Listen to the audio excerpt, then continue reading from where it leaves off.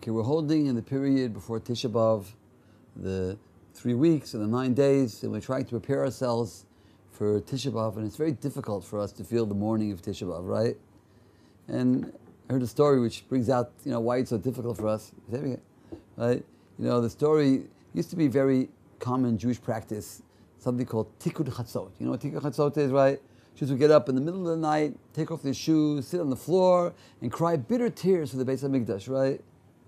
So the story goes about a Hasidic master who used to dress like a peasant and travel around the countryside incognito, see how people live. And he comes to an inn, and he spends the night in the inn. The innkeeper didn't know he was a great Hasidic master. He thought he was a regular guy, right? In the middle of the night, he gets out of his bed, takes off his shoes, sits on the floor, is crying bitter tears. The innkeeper's in the next room with his wife. He's crying. Something must have happened. He comes, what's the matter? Why are you crying?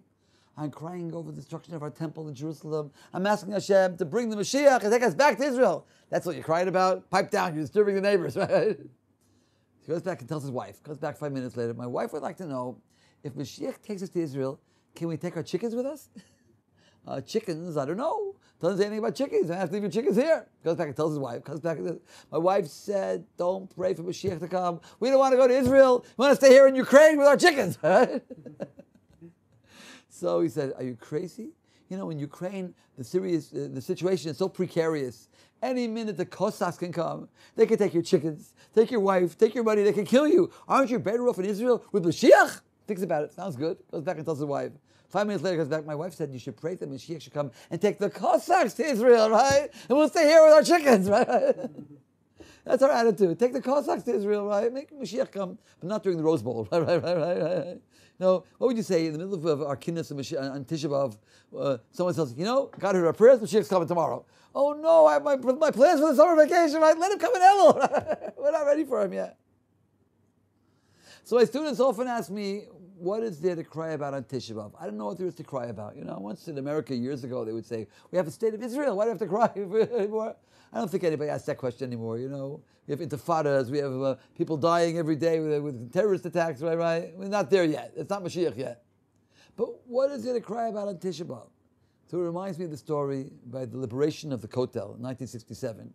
The battle for the Kotel the battle of Jerusalem was a very bloody battle. There was no air cover. They were afraid they might bomb the mosques or the churches, right? And there were a lot of casualties. And they finally got to the wall. No Jew had been at the wall from 1948 to 1967, almost 20 years. And the soldiers burst out in tears. You saw pictures of it, right? The story goes, there were 2 left-wing kibbutzniks, soldiers, who were there also. They were atheists. And they were wondering, why are they crying about a wall? Why is there a cry about a wall? I know it has historical importance. Did everybody cry by the Great Wall of China? Nobody cries by the Great Wall of China, right.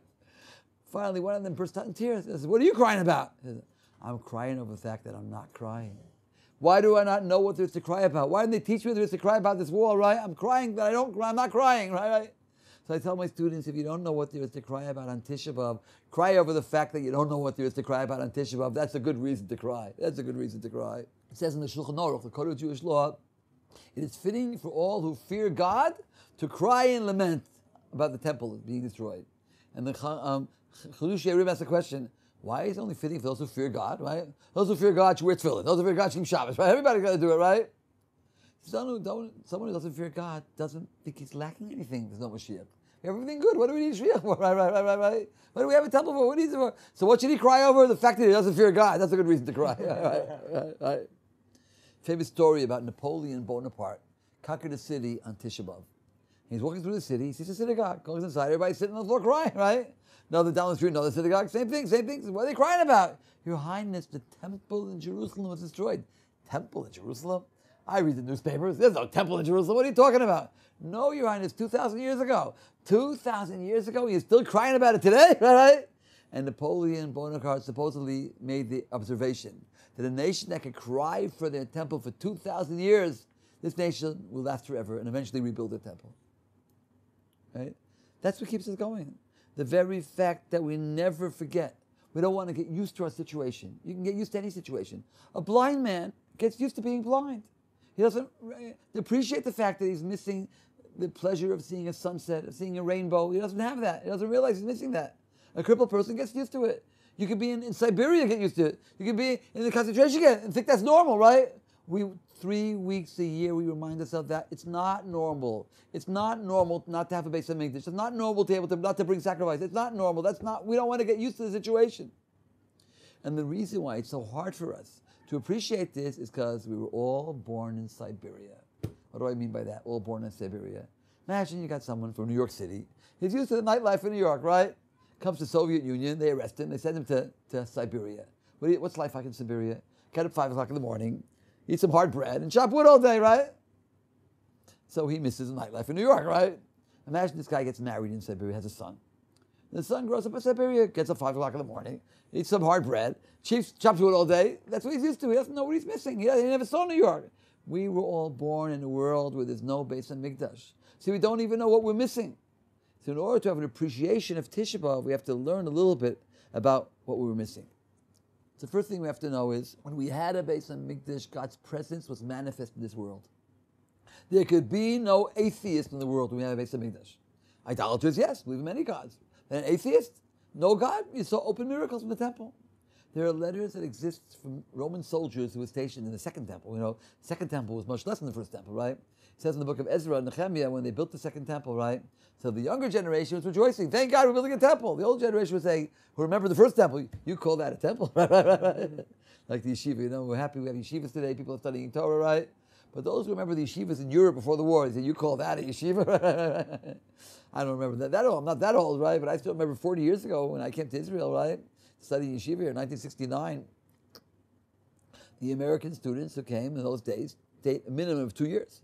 No one could afford the tickets, right? The Europeans went home for Pesach, and the Americans stayed for 2 years. Telephone calls are very expensive, right?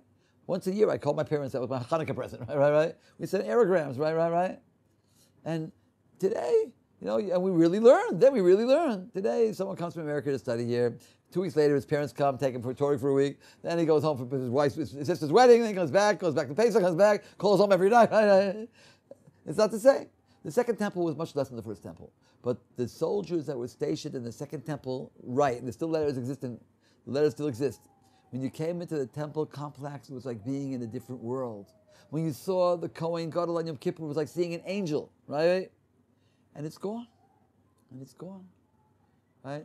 There's a place called Nebel Musa, Moshe's mountain, right, in the desert, where they claim that's where Mount Sinai was, where Moshe is buried. There's a monastery there, Santa Caterina. I saw pictures of it once. There's a mosque there, no synagogue. Who says that's the place? But even if that is the place, right?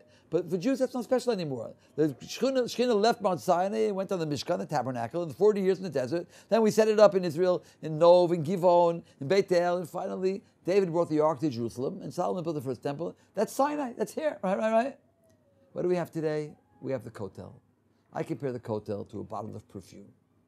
Take a bottle of perfume and spill out all the perfume, right? Now smell the bottle.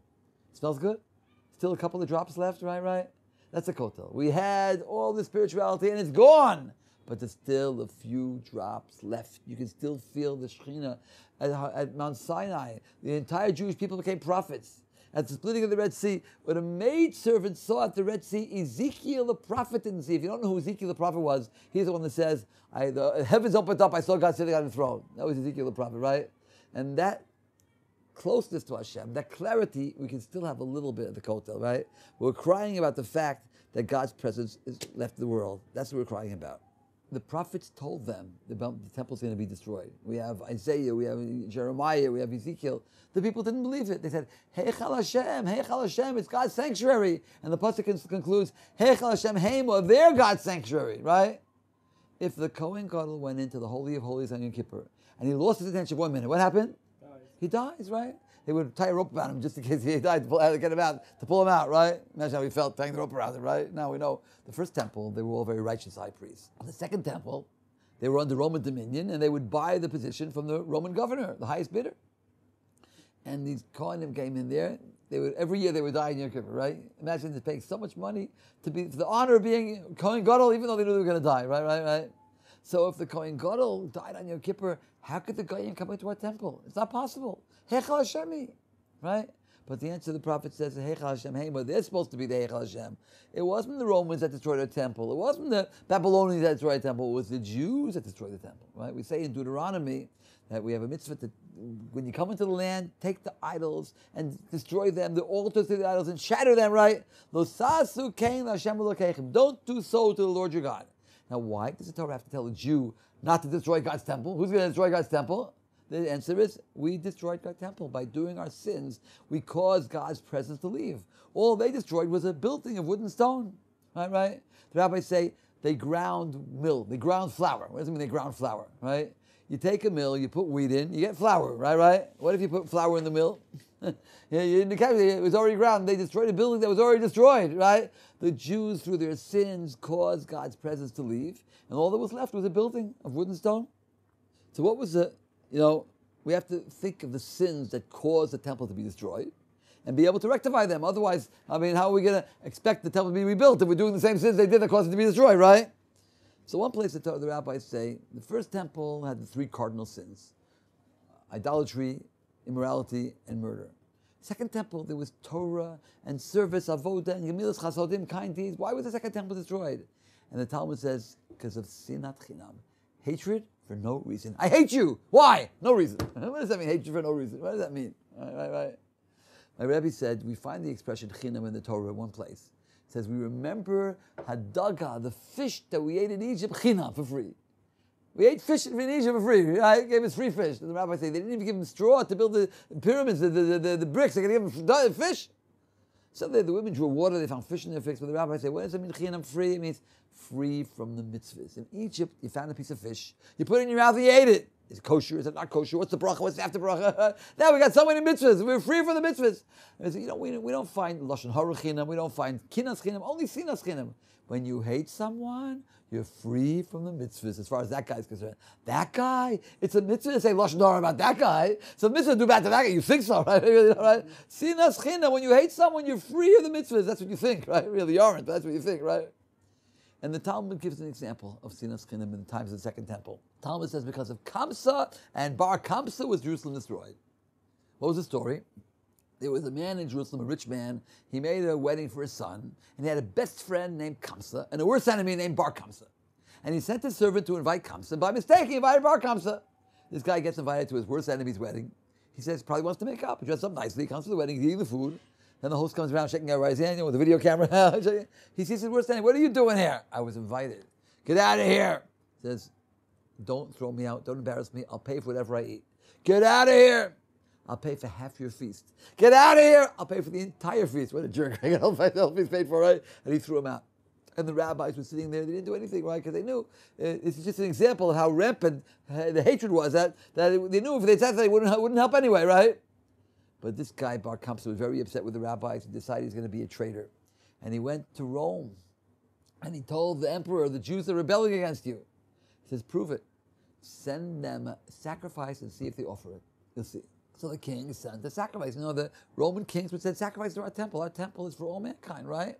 Basically, based tefillah l'chol ha'amim, right? King Solomon, when he built the temple, he said a special prayer that if a non-Jew comes to Jerusalem to our temple and makes a request, it should be granted. If a Jew asks God for something and he's not granted, he doesn't give him. So he said no, right?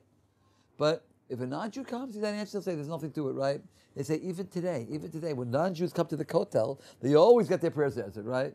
There was a lady who came, she was in a hotel room, she didn't have a nice room, she was complaining, she got a new room, there were no rooms ready. She went to the kotel, they put a note in, she got another room, she got back, immediately another room, right? This lady in Borough Park was coming to Israel, so she had a non-Jewish co-worker in her office, said, you going to Israel? Put a note for me in the wall. A note in the wall? You ever put notes in the wall before? Yeah, a few years ago I put a note in the wall. She got a husband. I got a husband now. The husband left me. I need another husband. So, right? So he sent the sacrifice, and this guy, Bar Kamsa, he sabotaged the sacrifice. He made a cut in the lip. Now, if he would have broken off a limb, the non-Jews would understand that's a blemish. Even for a non-Jewish sacrifice, that's a blemish, right? But a cut in the lip, they didn't consider that to be a blemish, and the rabbis got this sacrifice from the emperor with a cut in the limb. They knew that this guy, Bar Kamsa, did it. They knew he did it. It was a big debate what should do. Maybe we should bring it anyway. It's dangerous. Pikuach nefesh, the king will be angry at us. There was one guy who was a little bit over-pious. The rabbis say his over-piety caused the temple to be destroyed. He should have been more lenient, right? Everything they wanted to do, he vetoed, right? Maybe we should bring it anyway, so the king shouldn't be angry. Well, they'll say anybody brings a sacrifice to the cut is okay. Maybe we should kill Bar Kamsa. You shouldn't tell the emperor. They'll say whoever brings a sacrifice to the blemish gets killed, right? Anything they want to do. The end of the story was they didn't bring the sacrifice, and Bar Kamsa told the emperor, and the siege on Jerusalem began. So my Rebbe asked the question, why did they say because of Kamsa and Bar Kamsa? What do you want from Kamsa? Kamsa was the best friend that didn't get invited, right? What did he do wrong? It wasn't his fault. It wasn't his fault, right? What did he do wrong, right? Should have said because the Bar Kamsa, the guy who made the party, doesn't even say his name, right? So the simple answer is, it means the mistake between Kamsa, because of the mistake of Kamsa and Bar Kamsa, that's a simple answer, right? But on a deeper level, we have a commandment in the Torah, you have to rebuke your fellow man. If you see somebody breaking the Torah, you have to tell him in a nice way. Don't say, don't throw rocks at him. Imagine a car comes to the Meir Sharim on Shabbat and gets a rock right through the windshield. The guy gets up, they're right, shouldn't be driving on Shabbos, right? Where's the closest yeshiva? That doesn't happen too often, right? Have to talk nicely, right? Jacob Galinsky says he saw a guy getting into his car on Shabbos, right, in Tel Aviv, right? You ever been to Tel Aviv on Shabbos, right? It's full, the car's driving normally there, right? My first Shabbos in Israel was in Tel Aviv too. The story goes about this Jew from America came to Israel, and the first Shabbos he was in Tel Aviv, and he saw all the cars driving. So he wanted to say something positive. What can you say positive? He said, what a wonderful place Israel is. Even the Goyim are Jewish. Even the Goyim are Jewish. Even the policemen are Jewish. Anyway, so he tells the guy, Shabbos, what are you getting your car for? The guy says, Ma'ach patlacha. You know what that means? What's it your business? He says, the Gemara asked your question. What? The Gemara says we're in a boat. The guy takes out a drill. I'll drill a hole into it. What are you doing? Ma'ach patlacha, what's it your business? My seat, I paid for it. But we're all in one boat. You drill a hole in yours and see, we're all going to drown, right? We're all in one country. You break the Shabbos, we're all going to suffer. I think that was a nice way of putting it, right? That's in a general, if someone's breaking the Torah. But on a personal level, someone hurt your feelings. Someone did something bad to you. So if you're able to forgive them, you should forgive them, right? If you feel you're not able to forgive them, you're supposed to confront them in a nice way. Don't say, you bum. A nice way. You hurt my feelings. We don't like to do that. Why don't we like to do that? It's a blow to my pride. I'm going to admit my feelings hurt. It's much easier to say, I'll never talk to him again. Talk about it behind his back. But then you got an enemy for life, right? If you confront him nicely, he'll say, I apologize. It was a mistake, a misunderstanding. You'll make up, right? So when Kamsa was not invited to his best friend's party, what should he have done? He should have confronted him. He should have said, I invited all my children's party. Why didn't you invite me? He said, I didn't invite you. Oh, the servant must have made a mistake. Go tell Bar Kamsa not to come. He would have avoided the whole issue, right? What did Kamsa probably do? That bum didn't invite me. I'll never talk to him again, right? Because of Kamsa. And Bar Kamsa was Jerusalem destroyed. So the first thing we got to do during this period of time is to work on love your fellow man. Love for no reason, right? If someone really, you can't stand them, right? You have to try to work on it, right? Another place, the rabbis say, the first temple, right? They asked, why was the land lost? Ama avda aretz. And they asked the wise men, they didn't know. They asked the prophets, they didn't know. Till Hashem revealed it. Al shalom. The verse says they forsake my Torah. And the Gemara asks, what does that mean? They didn't study Torah? Then why didn't the wise men know? Why didn't the prophets? Everybody would have known that. Of course they studied Torah, but they didn't make the blessing on the Torah. Every morning there's 3 blessings we say on the Torah, right? They didn't make the blessing on the Torah. So the Bach and the Shulchan Aruch has a question. It seems to be a very minor sin. Right? For that, minor sin. Like the joke, the guy goes to the rabbi, I want to do tshuva. I ate without making a bracha. Oy vey, why'd you eat without making a bracha? Well, the food wasn't kosher. Why wasn't it kosher? There's not a kosher restaurant. Why you go to a non-kosher restaurant? All the kosher restaurants were closed. Why? It was Yom Kippur. Okay. This guy goes to the rabbi, I can't understand my father. On Shabbos, he eats in the living room and he smokes in the bathroom, right? And Yom Kippur, on Tisha B'Av, he smokes in the living room and eats in the bathroom, right? And Yom Kippur, he eats and smokes in the bathroom. I can't figure it out, right? It seems to be a minor sin, not making a bracha on the Torah. They had such a terrible punishment in the destruction of the temple. Millions would die, were killed, right? So the Bach explains, when we study Torah in the land of Israel with the right intention, the Shem Shemayim, for the sake of heaven, we connected our Torah study with the giver of the Torah, the Almighty. And that brought the Shekhinah down. We say in the after blessing, after eating fruits of Israel and the grain, we say, Eretz Chem the Torah, Chava, wide land, Shin Chatal Avosenu, you gave to our ancestors, Lecho mipirya, Esporo mituva, to eat the fruits, and to be satiated from the good. You know why God gave us the land of Israel? Jaffa oranges, mangoes. That's what it's all about, the fruits of the land. That's what it's all about. Tell me, right? By Moshe Rabbeinu, Because why did Gemara say, Gemara has a sense of humor. The question says, why did Moshe want to go into Israel? To eat the fruits of the land, mangoes, chaff oranges, right. The Gemara does have a sense of humor, by the way.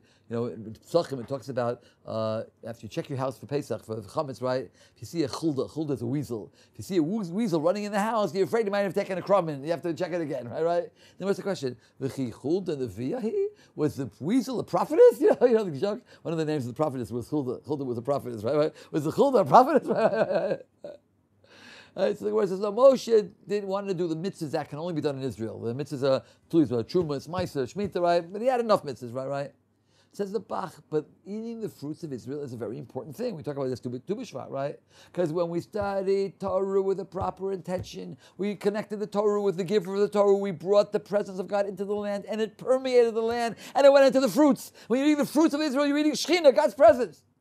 But when they didn't make the bracha on the Torah, meaning they didn't consider Torah study to be important, it was just another subject. We learned Talmud. Take a subject, Talmud 1, right? All right? They just want to know the halacha, which is not such a bad thing, but they know the halacha is pretty good, right? They wanted to show off how smart they were, right? So they disconnected. They disconnected, right, the Torah from the giver of the Torah, and that caused contamination and contaminated the fruits. So not breaking the bracha on the Torah disconnected us from God and caused the Shekhinah to leave. So we have to remember that. We have to work on that. It says there are 21 days from Fast of Tisha until Tisha B'Av, right? 3 weeks, 21 days, right? Corresponds to the 21 days from Rosh Hashanah until Simchas Torah. Actually, it's 22 days. You have 14 days from Rosh Hashanah until Sukkot. Sukkot is 7 days, that's 3 weeks, right? Simchas Torah is the 22nd day, right? Right, but we also have 22 days. We have Yud Av, right? The 10th this year it comes out on Shabbos, so we have Yud Av, right? And even every year, the 10th day, the day after Tisha B'Av, half a day we don't do the things that are forbidden on Tisha B'Av because that was when the temple was burned. So it's really 22 days. In any case, what's the connection between these two things? I heard a very beautiful explanation. What happened on Shivasa B'Tammuz? Moshe broke the tablets, right? Significance of the Luchot, right? We say in Shabbos, Yismach Moshe Matnas Chelko, Shnei Luchos Avodim Harbiyot. So we talk about the giving of the Torah Shabbos morning, because when was the Torah given? On Shabbos, right? Friday night we talk about creation. Shabbos was they were giving the Torah, right? But not the Luchos. The Luchos were only 40 days later, right? Luchos were not on Shabbos. Luchos were not at the giving at Sinai, right? So why do you mention the Luchos, right? Because the Luchos was the connection. Moshe held the four Tvachim on the bottom, and Hashem held the top. They connected us with Hashem. That's the connection. Our connection with Hashem was the Luchos. That symbolized the connection. And after he broke the Luchos, he brought the second Luchos, he said, build the Mishkan. The Mishkan was a manifestation of God in this world. That's a connection. The point, the center point between heaven and earth is a Mishkan, right? So Moshe is up on the mountain, and Hashem told him they made the golden calf. Why did he go down and break the tablets? He should have broke the tablets up there, right? They say, there's no roof, there's no floor. How can he break the tablets? There's no roof. How's he going to break the floor to break it on? Anyway. Why did he come down with the tablets in there? And the answer is, God told him there's going to be a day to go down. No, you could say, maybe, ain't a dome of Shmiel. When you see it, it's different than when hearing it, right? But not from Moshe. Moshe, expecleria meira. He saw prophecy in its full, focus. He saw everything, right? But he didn't tell them they were dancing. He thought they made an intellectual mistake. We'll take the Torah, we'll show them they're wrong. When he saw them dancing, they're happy to do an Aveira, right? Happy this man is over already, right? They're happy to do an Aveira. They were dancing. That's what he broke the Luchos. That he could not take. Right? And what happened in the end of the 40, at the sin of the Tisha B'Av? Tisha B'Av was the sin of the spies. What was the spies? They were about to go into the land of Israel to do a mitzvah, right? And they're crying. They're crying. It's one thing to be happy to do an Aveira. You can happy to do an Aveira. You're happy to do a mitzvah too, right? But they're happy to do an Aveira, and they're crying over the mitzvah, right? They're crying about going into Israel or about this. They're mishpachot. They have to leave their wives, whatever it is. So what's the tikkun? How do we fix that up? Right?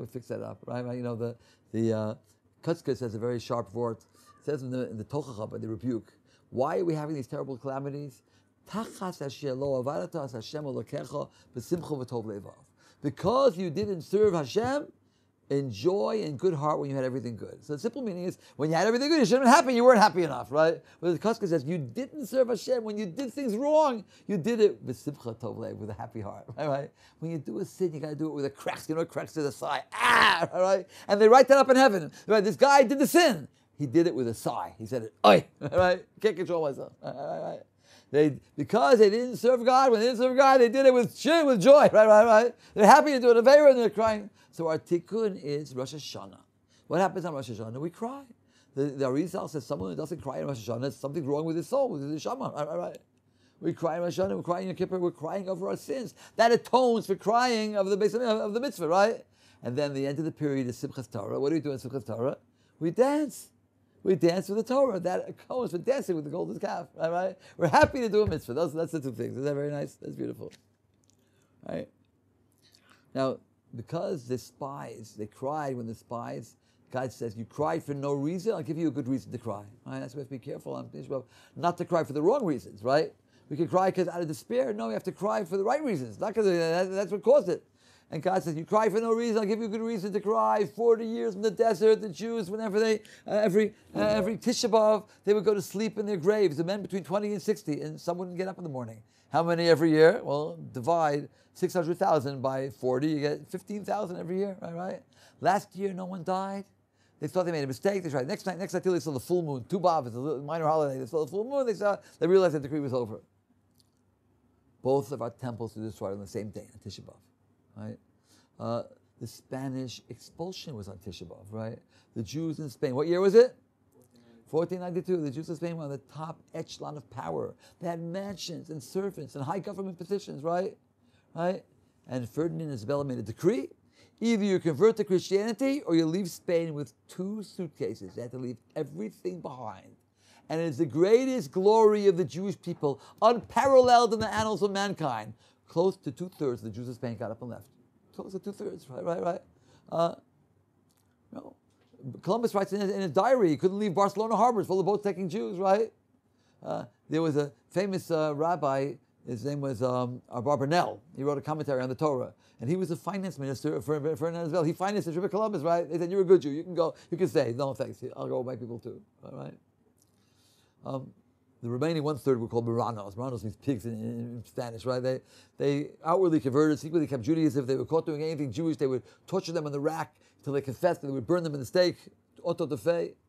Did Ferdinand and Isabella plan that to be on Tisha B'Av specifically? I don't know. The Nazis did things on Jewish holidays on purpose. I don't know. But one thing I do know, the fact that it was on Tisha B'Av gave the Jews a tremendous strength because they saw meaning in their suffering. They saw that it's the hand of God, right?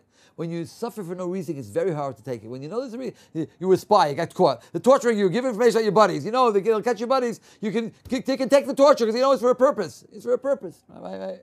They saw it was God's hand. World War I broke out on Tisha B'Av when they assassinated the Archbishop, right? The Archduke of Serbia, I think it was. Croatia, I don't remember. And anyway, and we all know that World War II was a direct continuation of World War I. The situation between the wars led to World War II, right? Anybody know who coined the term Holocaust? Who coined the term Holocaust? Do you know? Yad Vashem, right? Shoah. Shoah, we find in Tanakh only for the wicked. Shoah Sushaim, the destruction of the wicked. We don't find that by tzaddikim, right? And Holocaust in English denotes a calamity, right? If there was an earthquake, a tsunami, a volcano, you call it a Holocaust, unrelated to anything else. Now, the Holocaust was unique in many ways. It also was not unique in many ways. Who was the first guy who had the idea of killing all the Jews? And he was going to do it in one day. What was his name? Haman, right. So Hitler was not the first one, right. So there are those who prefer to call the Holocaust by a different name. Churban Europa means destruction of European Jewry. That puts it in its historical perspective, right? You have Carbonite Rishon, the first temple, second temple, it's European history, right? But all these events had to do with Tisha B'Av. You cry for no reason, right? So what are we crying about in Tisha B'Av, right?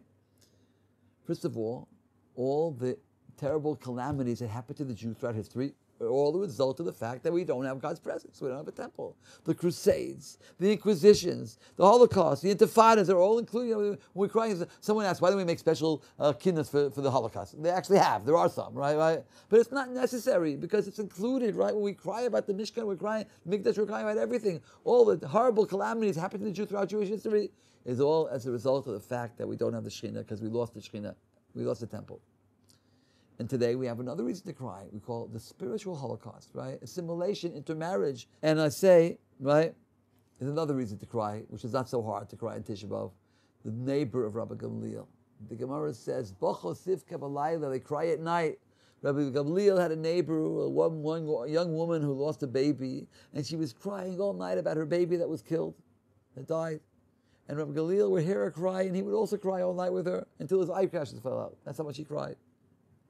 So the question is, what does it have to do with Eicha? The Gemara brings out on the verse in Eicha, Bochot Tifka B'Layla. I mean, there was a personal tragedy. It wasn't with the Beis Hamikdash. You say she cried over her son. He was crying over the Beis Hamikdash, but it seems he was crying with her, right?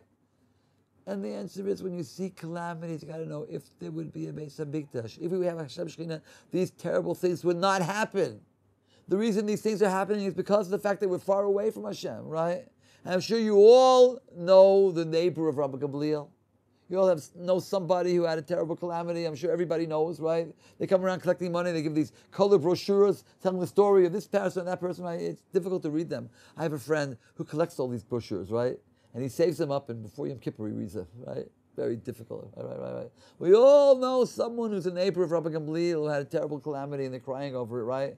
If that, Rabbi Geller understood, if such a thing can happen, that's because we don't have the Shekhinah, because we're far away from Hashem.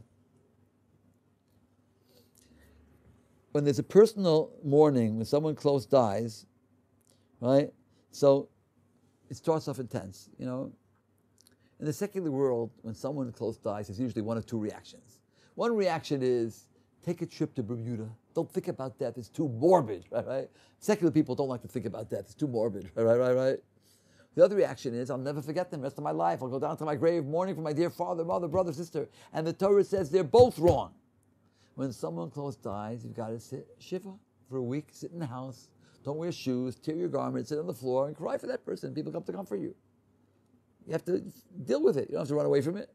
Then for another 3 weeks, the shloshim, shave and take haircuts. So, there's the music, right? You don't go to weddings, right? For a parent, an entire year, no music, no weddings, no new clothes, right? Someone asked me why for a parent is more than any other relative. I think the answer is, when a sibling dies, when a child dies, when a spouse dies, you automatically feel bad. But a parent, it could be they were 99 years old, last 10 years in her nursing home, cost you a lot of money, big pain. Someone could say, why should I feel bad? No one lives forever, right? People say that, right? But this parent brought you into this world. It wouldn't be for them, you wouldn't be here, right? They changed your diapers and they took you to school, bought you toys and took you to the doctor and bought you medicine, right? And even if they didn't, the fact they brought you in the world, that's also enough, right? You don't appreciate what your parents do for you until you have your own children. You say, my parents did all this for me, right? So an entire year, right? You have to mourn, right? So it starts off intense and it gets less and less. When it comes to the Beis Hamikdash, it's the other way around. It starts off less intense and it gets closer. We have the 3 weeks, right? No music, no weddings, right? No haircuts, no shaving. Then we have the 9 days for Ashkenazim. It's right about just the week of Tisha B'Av. We don't eat meat or wine except on Shabbat, and we don't bathe for pleasure, right? And then we have Tisha B'Av. We sit on the floor. You don't sit on a chair, and you don't smear, and you don't wash. You don't put your hands up to the knuckles, right? And we don't eat it. We don't drink, right? For 1 day, right, a year, to remember. That's what keeps us going. The fact that we don't forget. The fact that we remember. That's what keeps us going in all generations. We don't get used to our situation. We have to know it's not normal to someone to want to come close to Hashem. And Korban is the closest you can come to. I'm giving my life to Hashem symbolically.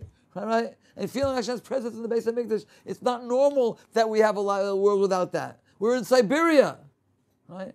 So we have to focus during this time, right, on the sins that caused the temple to be destroyed.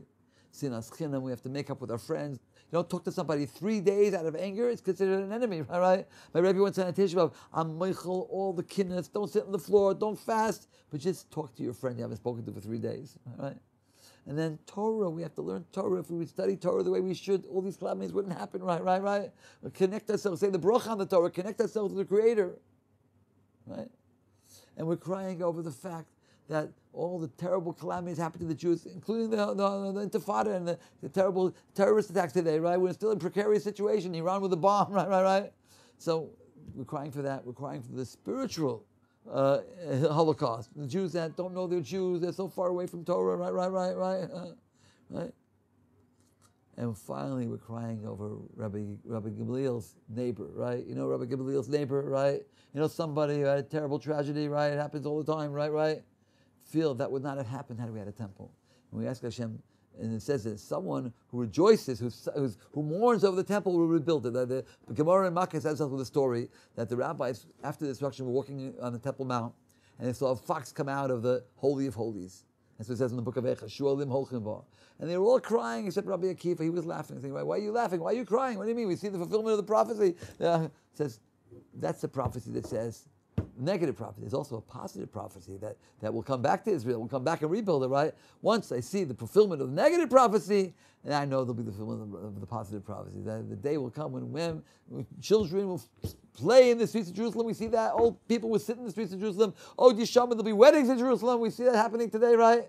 So those who take the effort to cry over the destruction of the temple, of the redemption, they will merit to be happy in the Zocha. It doesn't say the will of Yisrael. It says Zocha. Right now, they'll be Zocha to be happy with the rebuilding of the Beis HaMikdash. So we know that that's what keeps us going. The fact that we cry over the temple, that's what keeps us going. And if we're able to remember for 2,000 years, we'll rebuild the temple and we'll live forever. The Jewish people will last forever. That's what Napoleon says. Any questions?